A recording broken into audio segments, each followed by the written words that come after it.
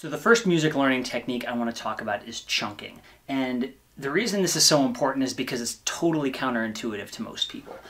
People tend to want to start learning a piece of music at the beginning. And they inevitably come up on the same couple of parts that they get stuck on and go back to the beginning, and they end up on a hamster wheel and they don't go anywhere. What they don't realize is that your brain needs small pieces in order to move forward, because you need to notice details, you need to have time to correct mistakes, and you need to have small chunks that your memory can internalize. Big pieces, your memory can't internalize them, but it can take little pieces and get good at them and put them back together. So this idea of chunking is a huge one. It's the most important music learning technique there is. And let's break this down into a bunch of sub-techniques. So the most basic way you do this is breaking into little groups, taking little groups of things at a time. If I'm gonna start working on this Bach double here, I'll take the first 4 notes, and I'll do those again a bunch of times until I've kind of internalized those 4 notes. Then I'll go to the next 4. Where are they? Okay. Maybe do that, 5 or 10 times, or however many times it takes to get it. Then I'll put those 2 pieces together, and I do repetition. Repetition until it feels natural. Then I'll go on to the next piece and add that piece in. And the key is that not necessarily to do things a million times in a row. So here's another really, really important technique. It is called spaced repetition. So in order to get good at things, your brain has to realize, oh, this is an important piece of information, and that happens when you see it again and again, and you focus on it, and you put some work in to understand it.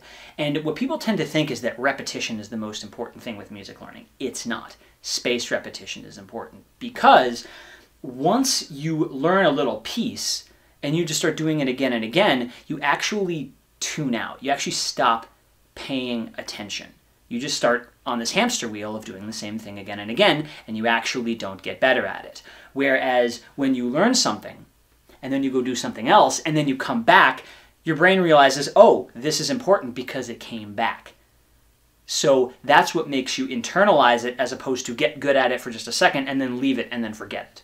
So when you're going through things and chunking them, breaking them into small pieces, working on a piece until you feel like you've got it. As soon as you feel like you've kind of got it, or you've improved it a bit, you go to another piece.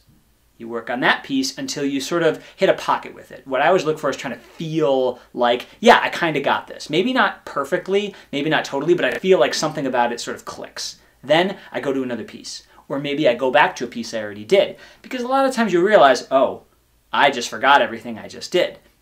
So in order to really internalize things, you learn a piece, you learn another piece, you go back to the piece you just did, you work on it again, and then you work on the second piece, and then maybe to the third piece, and then the second piece again, and then the third piece, and then maybe check in on the first piece again.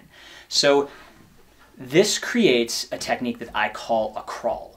Now, a crawl is a very specific way of approaching a piece of music where you've broken it into pieces, you've already done your chunking, and to create spaced repetition, to really internalize and weave all the pieces together, you work on a piece, then the second piece, and then maybe go back to the first, and then the second again, and then the third, but then you maybe go back to the second piece. You don't always go back to the beginning. This is the most important thing. Please stop going back to the beginning.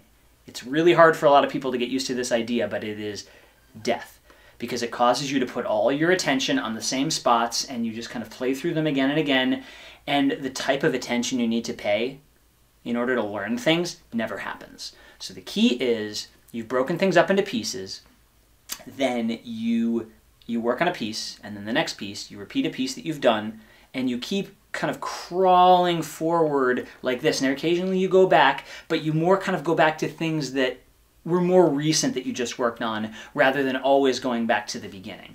And every so often you might start at the beginning and play through everything you've done, but you don't want to do that so frequently. It's not so important. But kind of one of the ways that I talk about doing that is in a technique called microscoping and telescoping.